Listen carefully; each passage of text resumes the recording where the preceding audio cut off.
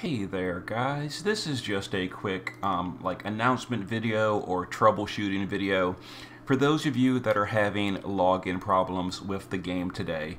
So here's a reminder that they have ended support for some languages. French, German, Spanish, and Korean language support ended in early December.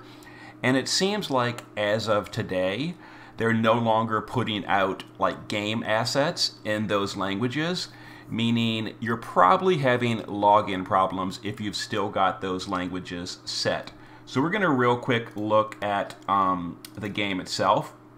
So on the login screen, if you're having problems logging into the game, what you're going to want to do is on the login screen, come down here to the info button at the bottom of the screen right here. You're going to hit info.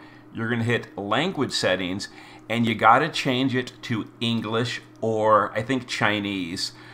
French, German, Spanish, and Korean.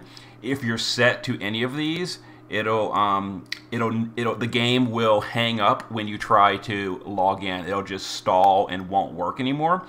So you got to set it to like English or Chinese, and that should allow you to log into the game. So just as a reminder right here, it does say customer support is ending. Where does it say? They can. Oh, here it is right here. And the option to even select these is being removed from the game in January. But unfortunately, it does seem like, if at the current time you still have the languages selected, it's going to just not let you log in, period. So you have to change the language yourself to English or Chinese. And hopefully that helps those of you that just can't log in if you still got, a native language selected.